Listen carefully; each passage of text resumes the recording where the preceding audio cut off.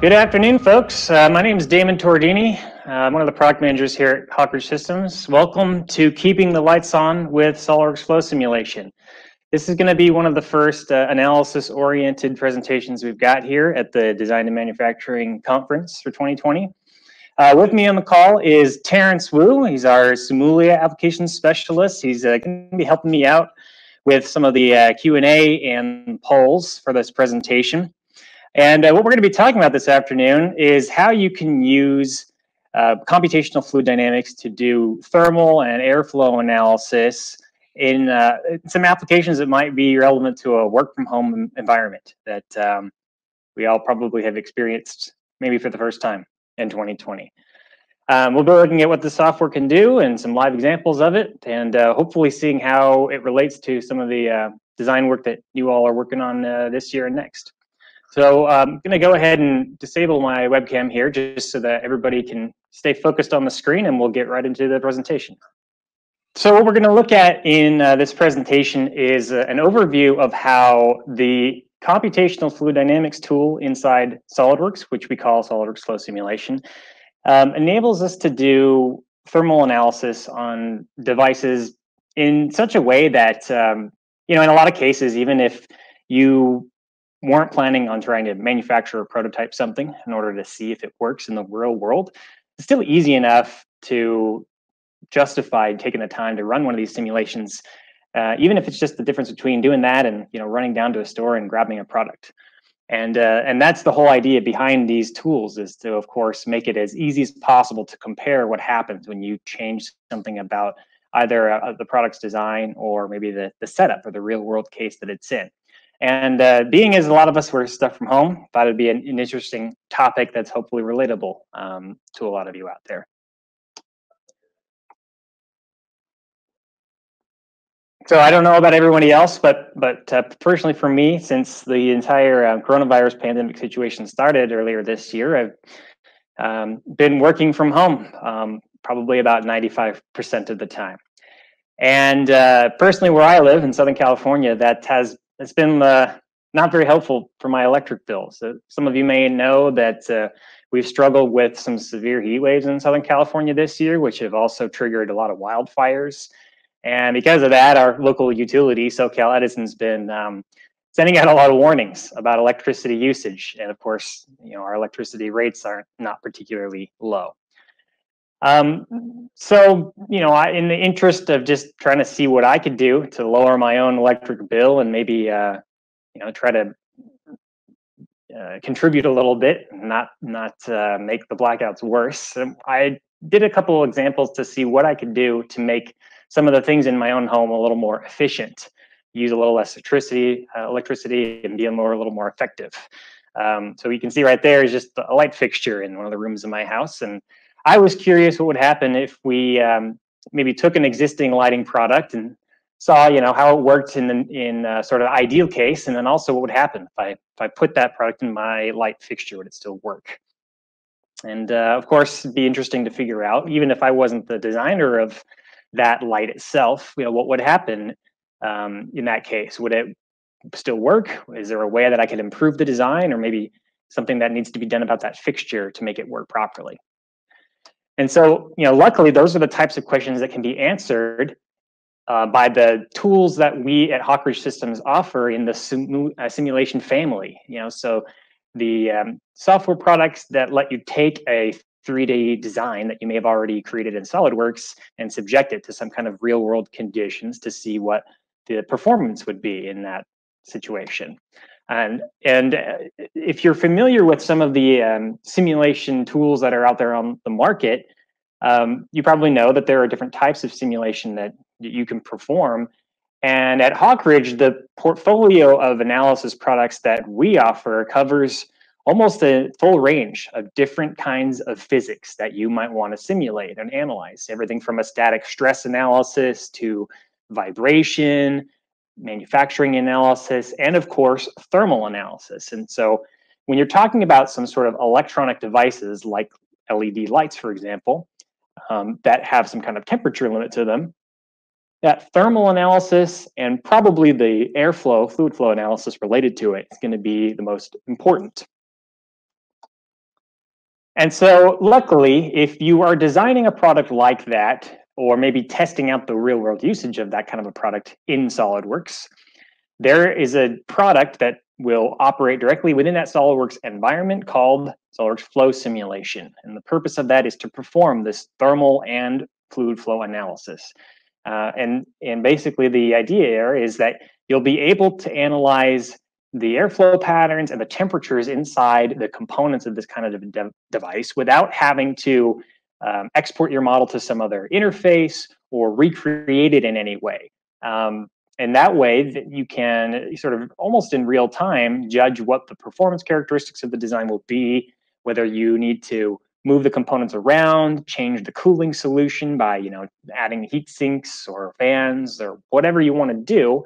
And basically this product is kind of geared towards the typical mechanical engineer that would be using SOLIDWORKS in these cases, so that really the only info you need to put into the software are the real world conditions, not these abstract, solver parameters or things that you may not be familiar with. So what we could use SOLIDWORKS Flow Simulation for would be a case study like this LED light bulb that I'm going to see if it would sort of work in my own home environment very well. So this thing, of course, has some thermal constraints to it because LEDs are basically a chip, just like any other, a very small chip that basically uses energy to produce light instead of crunching math. And it's got a heat sink on it. This is kind of a higher power LED, so it's got a pretty beefy heat sink there made out of copper, and it's got some fins, of course. And there's a vent design to try to get airflow up through this thing past the heatsink fins to pull the heat out. And it's got some of these particular LED bulbs from Cree on the board itself down below. And so what we'd like to do, if we were the designer of this LED light, is make sure that it's going to operate, of course, kind of as best as it can in the average real world scenario. Maybe if we were the designer, we would explore what would happen with different versions of the heatsink. And so that's what SOLIDWORKS Flow Simulation would let us do.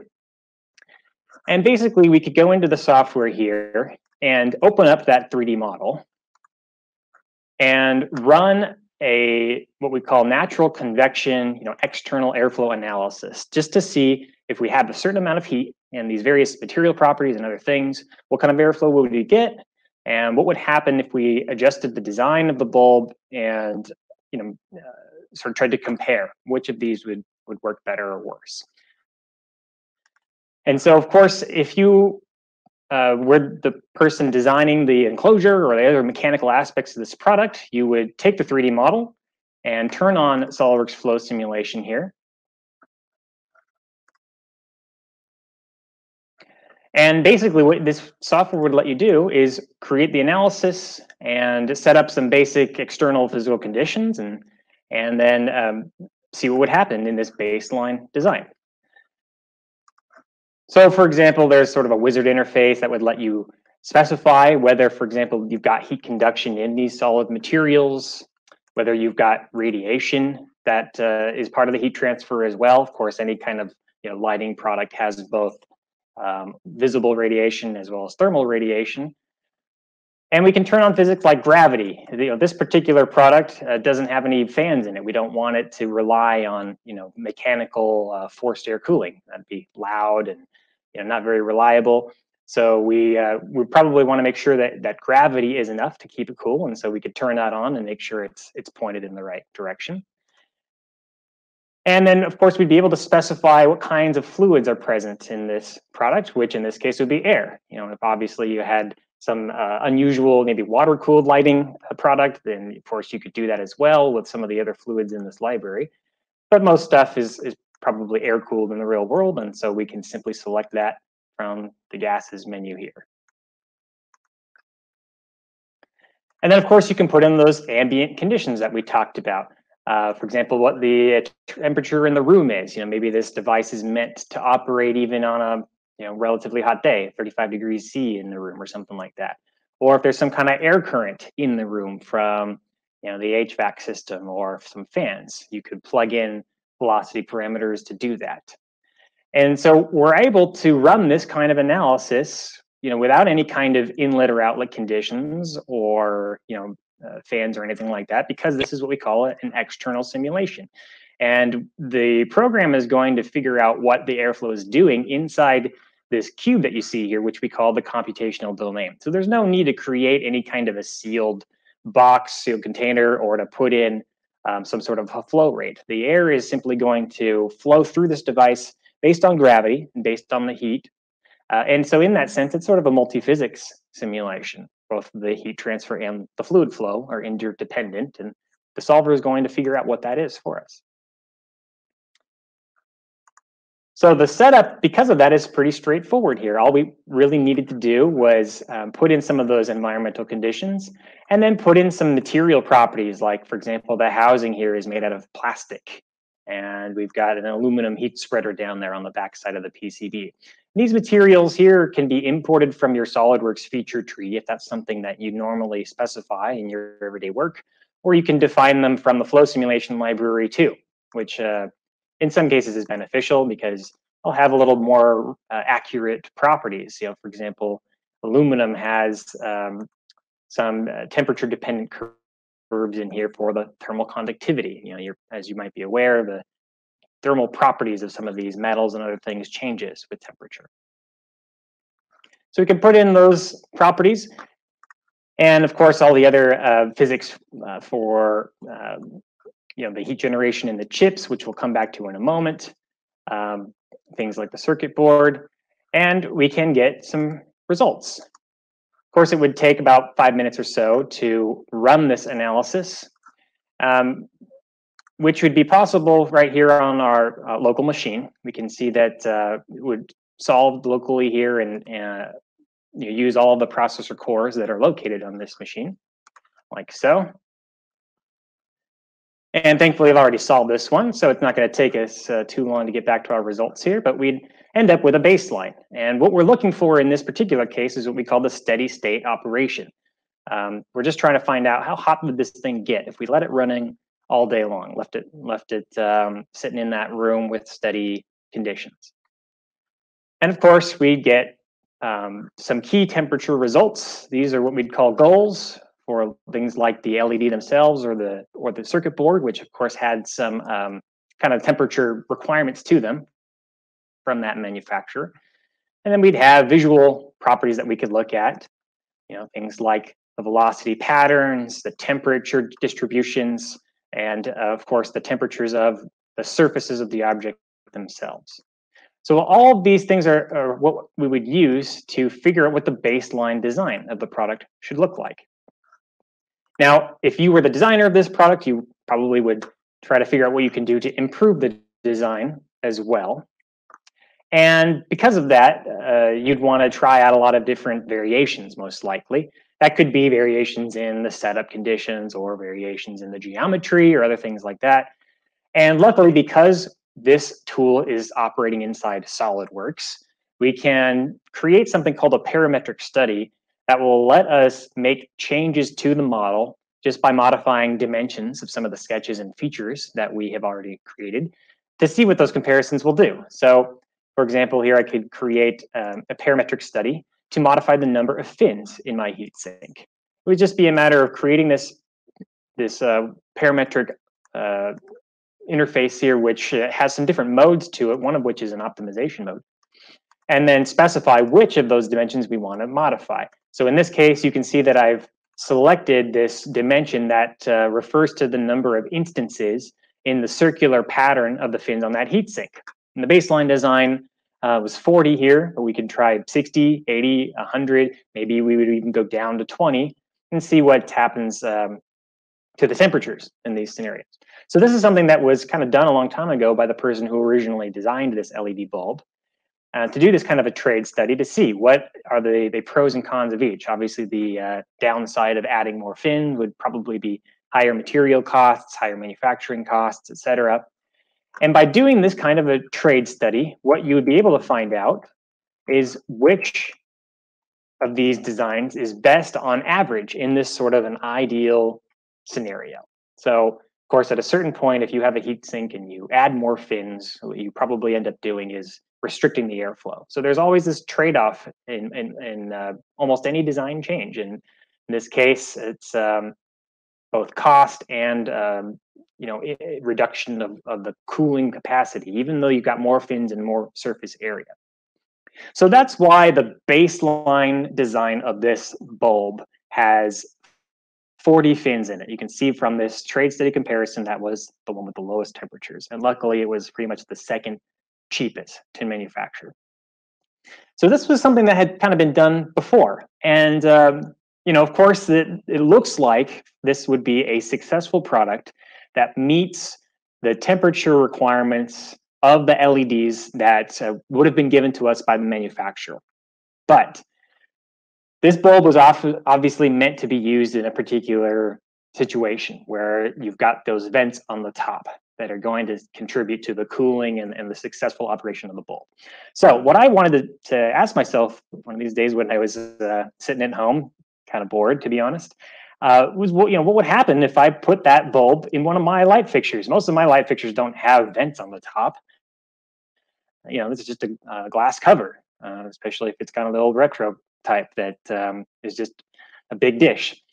And my first thought was that's probably not going to allow the vents to work as well anymore because that air is not going to have anywhere to go.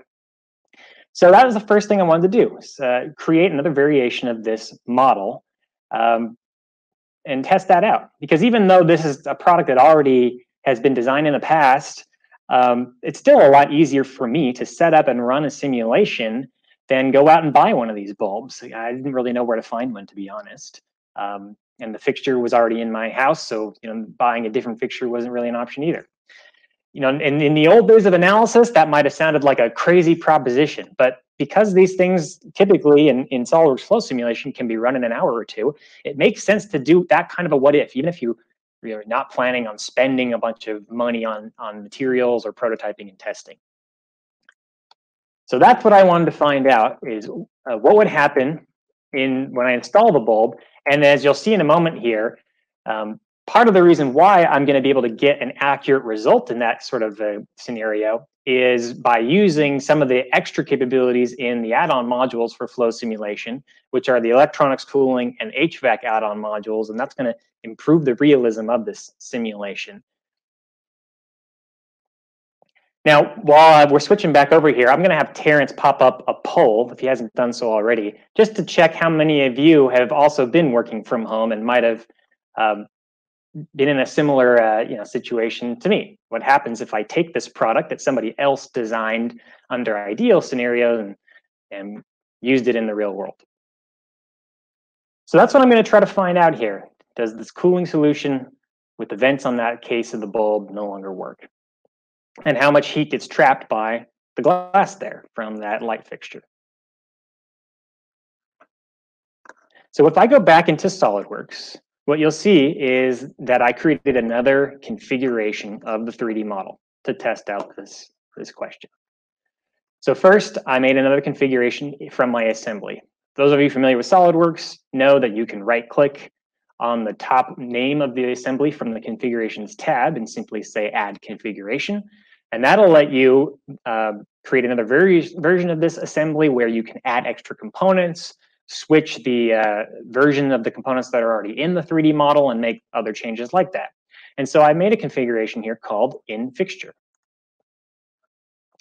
And so this isn't an exact replica, but I mocked up an approximation of that light fixture in my SOLIDWORKS assembly here, which is basically just a simple socket, a metal socket, with a glass cover that is just a simple revolve feature. Pretty basic sketch here, and a pretty basic SOLIDWORKS dimensioning practices.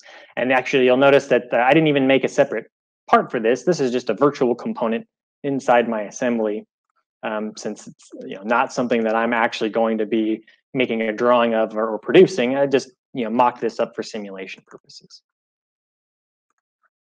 So because I had already had a simulation done on the baseline product here of the LED bulb, the good news is that I didn't have to start from scratch. Anytime you've created these simulations in flow simulation, what you can do is click on it and use something called the clone command. So this allows us to copy the exact setup from the previous analysis to the new configuration of the assembly, and it'll automatically bring over the same set of conditions, the same assumptions, and all we'll have to do is add in any new information from the new design or the new scenario. So what I did here was, since this new configuration represented the light installed in the fixture, is that I just had to add the material for that for the cover. So you can see here, there's another material in the tree called glass, which I have assigned to the fixture.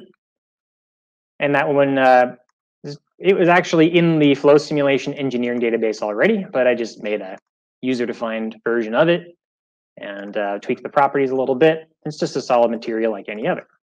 And so, of course, that is now going to conduct heat, but more importantly, the fact that there's a cover there is going to trap air inside and potentially cause this thing to heat up. Now, we had radiation already enabled in this simulation, but we were using the default assumption of black body walls for all of the materials, which is usually a good idea anytime you're dealing with typical painted surfaces. But for something like a piece of glass, you might want to switch that to another radiative surface type by which you're defining the emissivity. And that, of course, defines how much radiation gets absorbed by that surface and how much gets reflected. So just to be safe here, I defined this glass cover as a white body wall to reflect all the radiation back at the bulb, just in case that's kind of the effect it has. I figured that'd be kind of the worst case scenario. Now, the reason why I'm confident that I'm going to get accurate temperature results by making this change is partly due to the way that I've defined the electronic components on the board themselves. And this was already done, so I didn't have to change this in any way. But it's going to more accurately reflect the actual internal temperature of the LED, because it's a special feature that has been added to SOLIDWORKS flow simulation for components on a PCB that have defined thermal models. So, in the old days, you would basically take your component on a circuit board and model it as some kind of solid block, as you can see these LEDs are here. And you'd have to guess at what the solid material properties would be of this thing and assign that. But in this case, we knew what the actual vendor of the LED was. It was this company called Cree. And on the spec sheet, if you look it up, what they have are not solid mechanical properties like a thermal conductivity. Instead, they have thermal resistance values. Specifically, they're usually called theta JC and theta JB thermal resistance values. That's the thermal resistance from the inside of the chip, what we call the junction, down to the board and also up to the top of the case. And this is a much better way to simulate the component, because that way the analysis will know how much heat normally tries to get down to the board and how much tries to get out. You can see here that the JC, junction case thermal resistance for this chip, is super high compared to the board, which means that basically all the heat needs to actually get down to the board. And in this particular design, I haven't tried to put any kind of heat dissipation on the top of the bulb, which probably wouldn't make sense because that probably would mess up the light output. But if I had tried to do that, what I would see is that it is basically ineffective, because that resistance is so high, the heat can't get out the top anyways. Again, that makes sense. That's where the diode is. That's where the light comes out. So whatever I do to the design to try to cool this thing is going to only really matter related to how much the heat gets out the back of the LED to the board. So that is going to ensure that the temperatures here are accurately reflecting, what happens to that heat spreader or the heat sink or those other effects in the back there.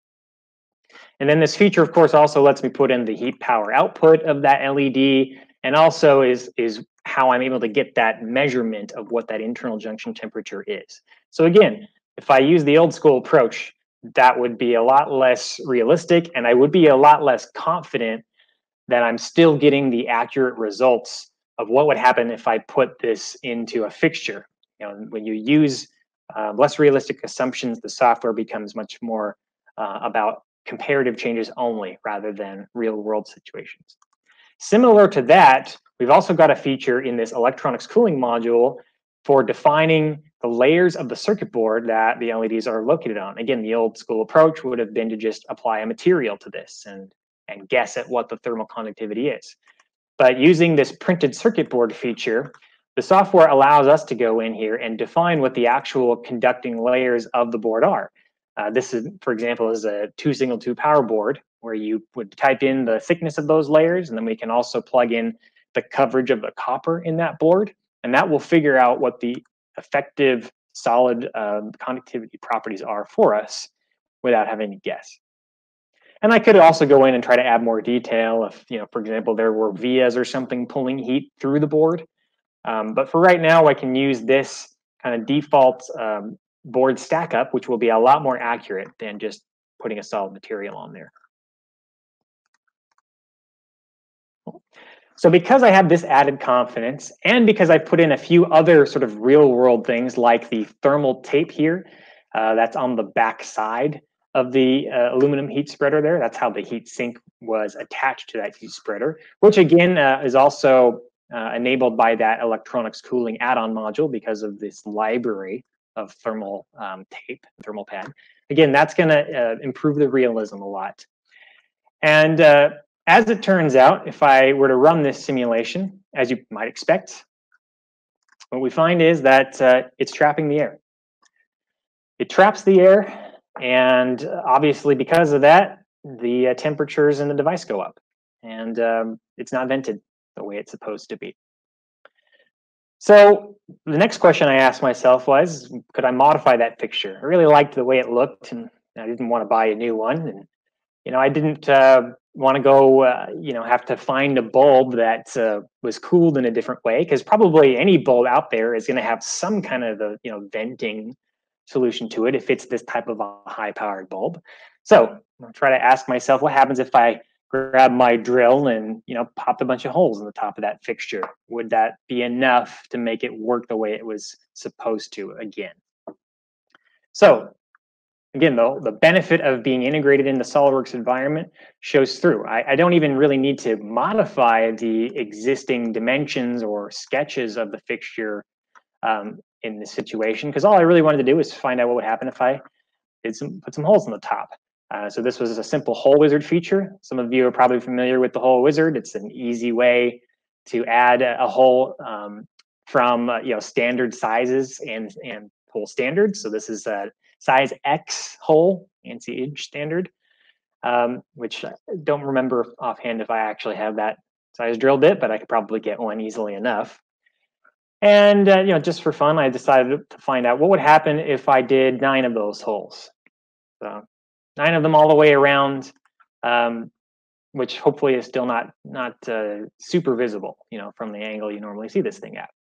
And so again, because of the fact that I have already created the simulation, I can simply do a clone command, and that would allow me to rerun the analysis on the same assembly, but with this modified version of the enclosure.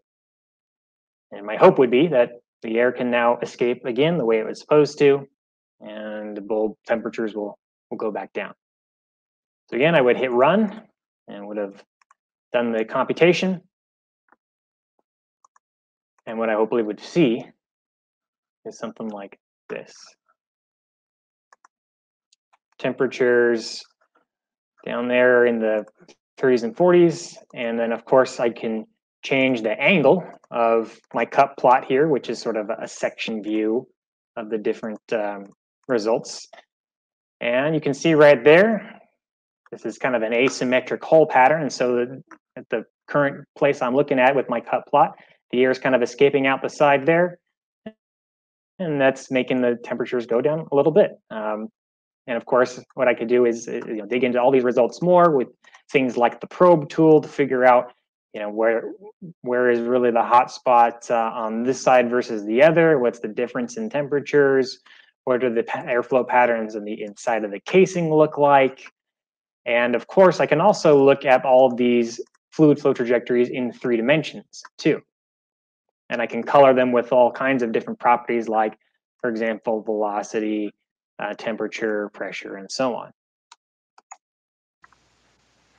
Hey, Damon, just going to interrupt you here. We've got a question on the side here from Elliot Evans. He's asking about specifying layers for the LED and how you might deal with resistance through a bonding agent like a solder. Ah, great question, Terrence, and Elliot too.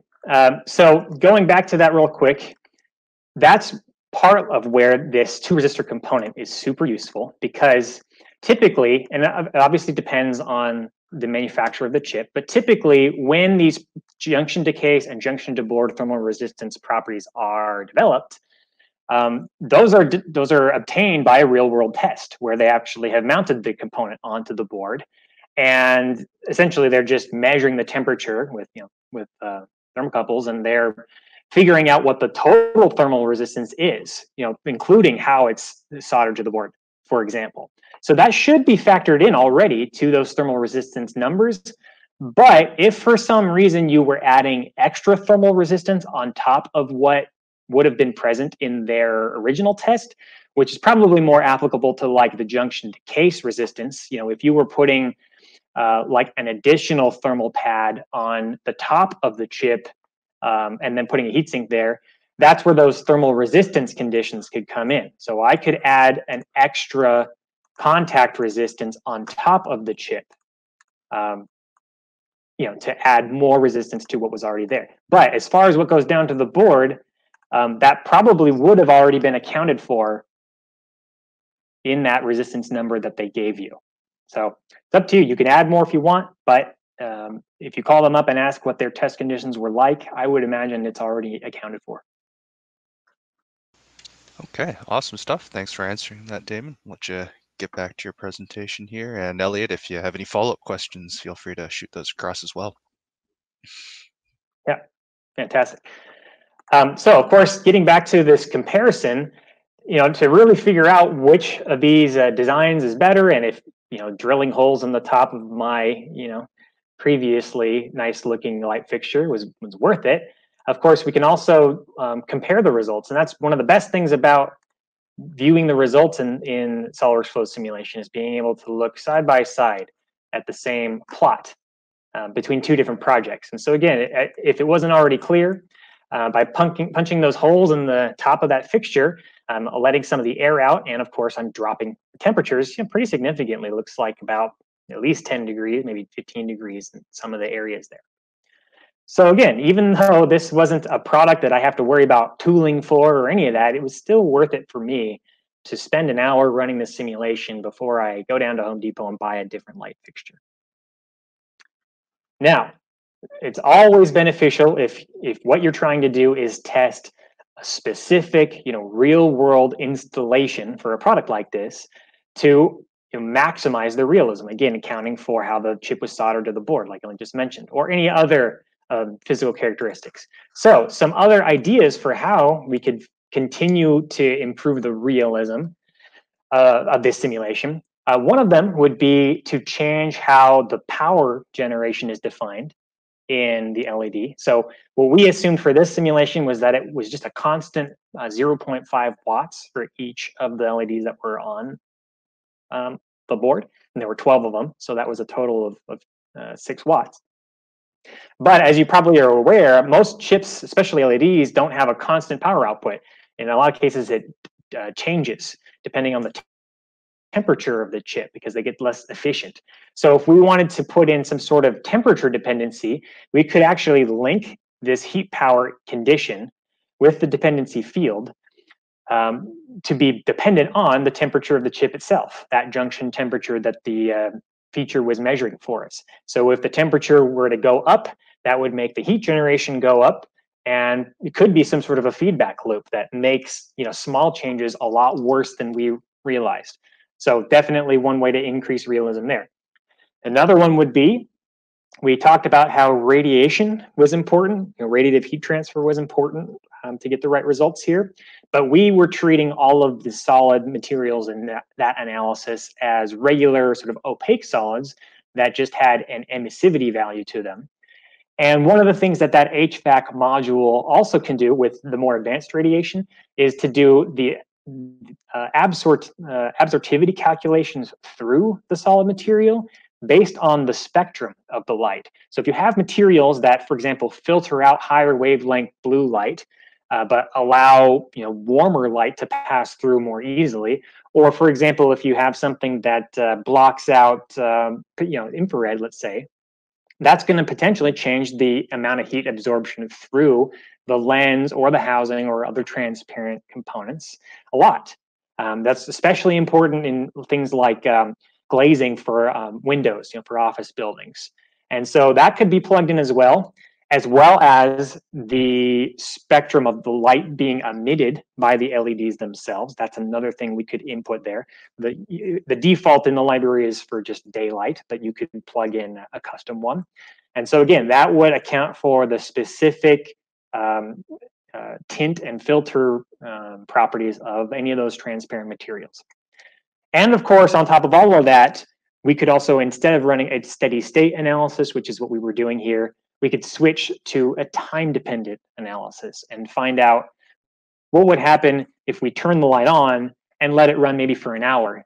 Does it actually warm up all the way and get to that steady state temperature, or is it able to stay at lower temperatures for a longer amount of time? All of those are ways that we could, again, add more realism when we're trying to mimic a specific real-world case rather than just doing a comparison of design A versus design B.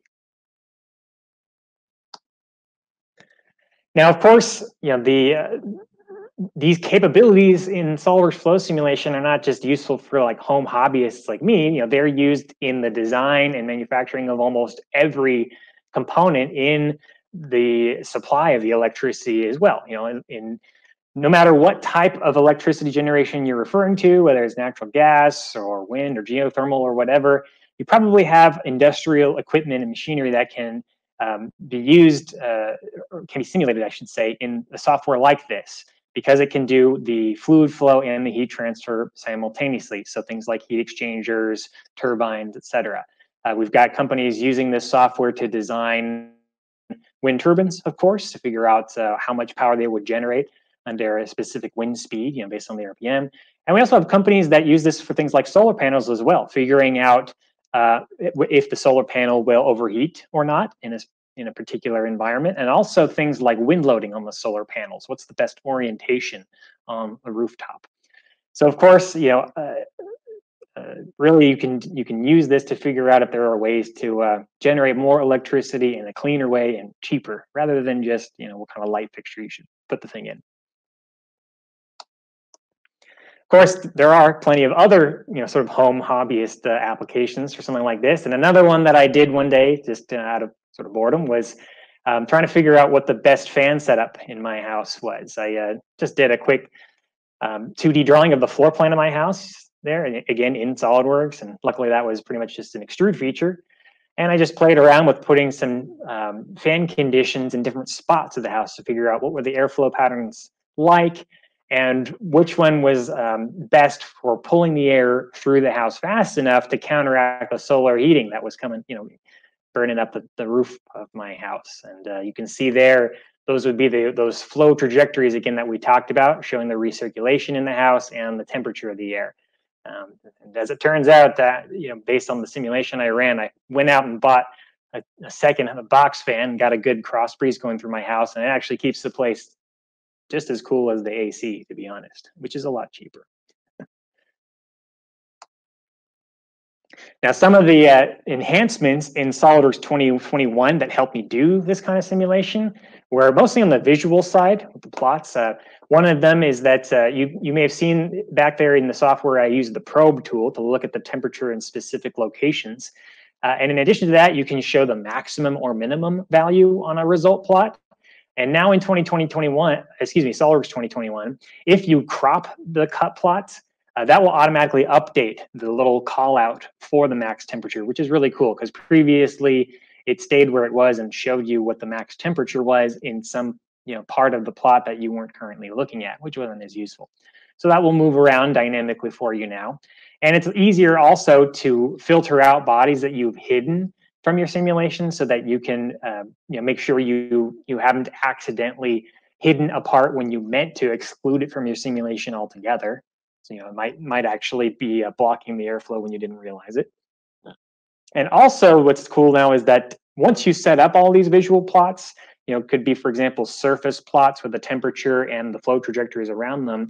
To get it all just right with the appearances that you want to reuse that in the future, you can now create what we call a scene to save all of those plots with their exact visual parameters, so that you can go to a completely different model and a completely different simulation and load up that scene to recreate them with the same exact visual parameters. You won't have to do that from scratch anymore.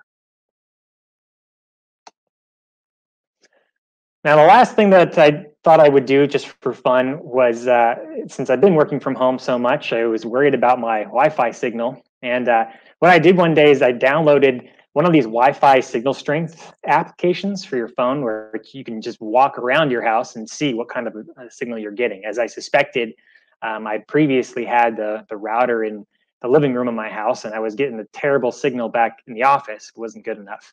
So I did a little walk around with this app to confirm that. And I thought, what could I do to improve the signal strength? And obviously moving the router would be the number one thing. But if I was the person designing that router and I was trying to predict how well the signal would get through something like, the lab and plaster walls in an old house like the one where I live, that would be another thing that I might want to simulate. And just like we saw that there were some applications for thermal analysis, there's also software out there for what we call electromagnetic interference simulation as well. And the one that we offer here at Hawk Ridge Systems is called CST Studio Suite.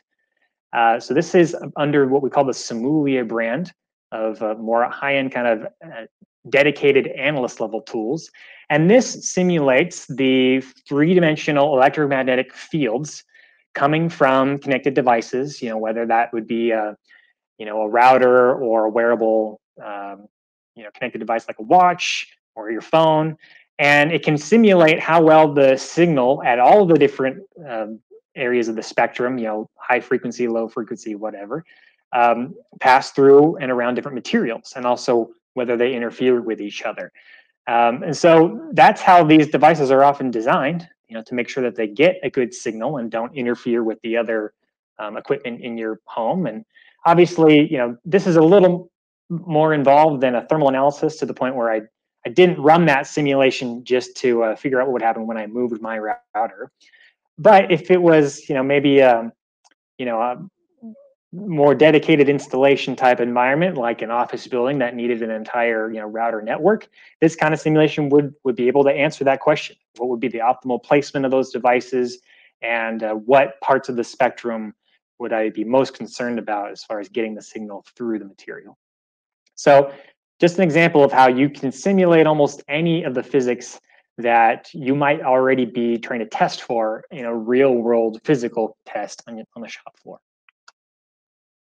And of course, part of the reason why we're able to provide you guys with applications and examples of tools that can solve all these problems is the experience we have on the dedicated Hawk Ridge simulation team, of which myself and Terrence are members. We have about 8 different software tools now that we specialize in, from both the SOLIDWORKS and the Simulia brands. And we use those tools for consulting and other analysis services and support through Hawk Ridge. And we've seen quite a lot over the years, thanks to all the applications that we've heard about from customers like you guys. So let us know if you have a question about if something can be simulated, what tool would it require, and how difficult is it to do. We can probably let you know if it's something that we've seen before. Of course, there are plenty of customers that we are privileged to work with at Hawk Ridge, but some of the big ones that you might have heard of also use these same tools that we've just discussed. All of the companies you see on here, in fact, have at least one license of SOLIDWORKS flow simulation, and they use it from everything from thermal analysis of the devices that they manufacture to aerodynamics. And this is largely because of the fact that it's so easy to use that almost any SOLIDWORKS mechanical engineer can take advantage of it. So with that, we'll stick around here and see if there are any last questions to wrap up. But otherwise, thanks for your time. I hope it was informative, and hope you got a good look at and how you might use this software even for your own daily lives rather than making something on the shop floor.